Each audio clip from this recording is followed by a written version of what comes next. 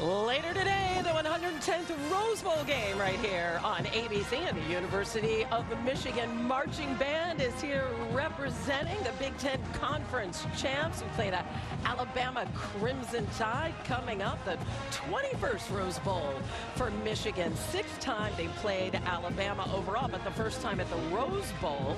By the way, Michigan won the very first Rose Bowl game back in 1902. They beat Stanford 49-0 for their first national championship.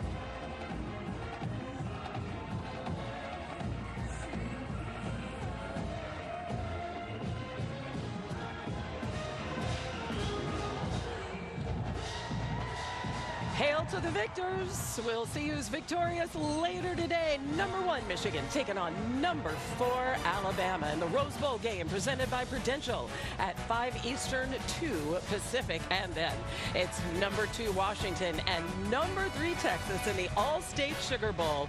The winners, of course, play Monday, January 8th in Houston for the national championship on ESPN. It's the granddaddy of them all, the Rose Bowl, coming up.